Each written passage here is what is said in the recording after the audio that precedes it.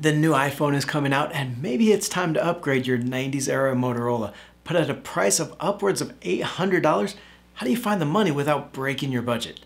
In this video, I'll show you how to turn 3 dividend stocks into an iPhone payment plan, how these 3 stocks alone will pay for your new iPhone every single time.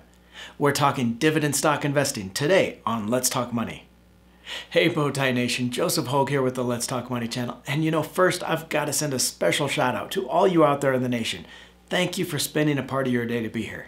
If you're not part of that community yet, just click that little red subscribe button. It's free and you'll never miss an episode. Nation, the new iPhone is set to release this September, and while it probably won't be a major design change, it is still expected to sport a faster A-series processor, a new 5G chip, and increased battery life. Apple has sold more than 1 billion iPhones since its 2007 launch, and there are more than a few people planning on picking up the new one in September. Now, the value investor in me has never been able to quite bring myself to put down that kind of money for an iPhone, and early rumors are that this new one could be the most expensive yet. Just going off the last model as a reference, that 64GB carrier model was $799 without some kind of data plan discount. But with a little planning, I found 3 dividend stocks that will actually pay for every iPhone you ever get. In this video, I'll show you those 3 dividend stocks and then reveal an iPhone dividend strategy that will pay for your phone. We'll be using stockcard.io to research these dividend stocks. I'll leave a link to StockCard in the video description below. Click through and then go to the portfolios in the top menu. You'll find the Bowtie Nation portfolio in the stock picks section. It's free to follow and you'll get email notifications whenever I buy or sell from the portfolio. And as a special bonus, I've negotiated an exclusive discount for all you out there in the community. Use the promo code BowtieNation, all one word and lowercase, for an exclusive discount beyond the free trial. Let's get started here, and first I'm going to show you those 3 dividend stocks before revealing that strategy and how much to invest to pay for your new iPhone. First though, I want to get your opinion on this. Do you use your dividends or your investments to help pay for current spending, or is your portfolio strictly a nest egg kind of idea?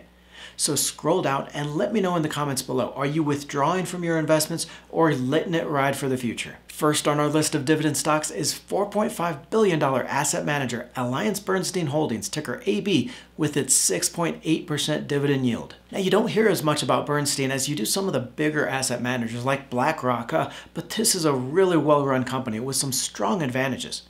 The company has grown assets under management by an annualized 47% over the last 4 years and continues to attract investor assets in equities and bonds. Bernstein has a strong catalyst in the Asia-Pacific region where it's increased its fees by a 14% rate over the last few years.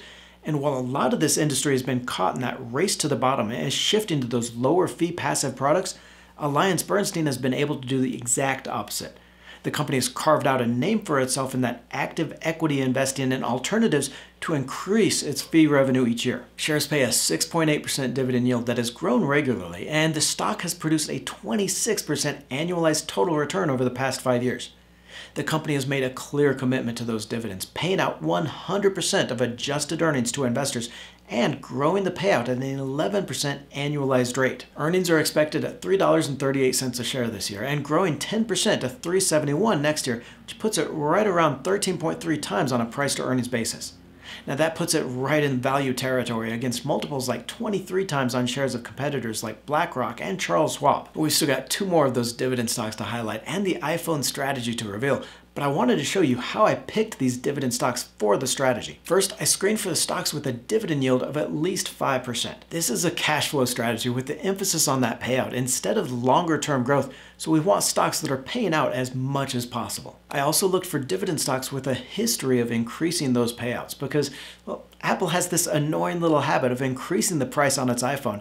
We better invest in stocks that are going to pay us more in the future. Finally here, I also screened for stocks with a positive price return over the last 5 years. Now cash flow is important and it's what we're focusing on here, but I also want to see that portfolio grow over time as well. Next on our dividend stock list, AbbVie Incorporated, ticker ABBV, with its 5% dividend yield and a strong cash flow growth. Like Bernstein, AbbVie doesn't get as much attention as some of the other drug makers, but this is a solid, stable stock for any portfolio. Besides just an overall strong pipeline of drugs and the financial strength for R&D spending to keep that up, the company has 2 drugs, Rinvoq and Skyrizi, in phase 2 and 3 trials, expanding their listings that could make these the next blockbusters with a combined $15 billion in global sales potential. AbbVie pays out a 5% yield and has increased it by 225% since inception in 2013.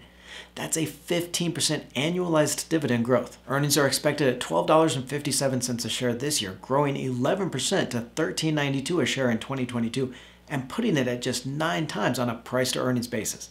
Now that's deep in value territory for a safety stock and strong cash flows. Our next dividend stock is a popular one here, Records Management Iron Mountain, ticker IRM, and its 5.4% dividend yield. The company is a physical and data storage leader with more than 1,400 facilities storing documents and data for 95% of the companies in the Fortune 1000. That's nearly 250,000 customers and 93 million square feet of facility space. Records Management still makes up the largest chunk of the storage and services business, but it's expanding the data management component.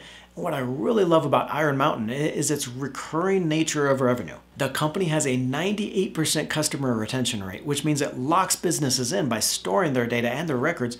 Then it has that recurring stream of management fees that is really reliable. It means you get a stock with extremely stable revenue growth and the cash flow to keep growing that dividend. The company has some strong growth potential in expanding that data center footprint with total potential capacity of 3 times its current leased capacity. That's really going to help drive growth in that data management component, which is the higher margin service than records. The dividend has grown by a 5% annual rate over the last 5 years, which is a little slower than some of the others, but supports a solid yield and a great 9% annualized total return in the shares.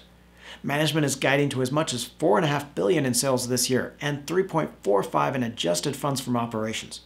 Now that means the company pays out 71% of its FFO to cover that dividend, which is a little on the high side, but still leaves plenty of room for growth. You have those 3 dividend stocks. Now the question is, how do you use these to pay for that new iPhone? Analysis at Asimco found the average lifespan of an Apple device at 4 years, 3 months.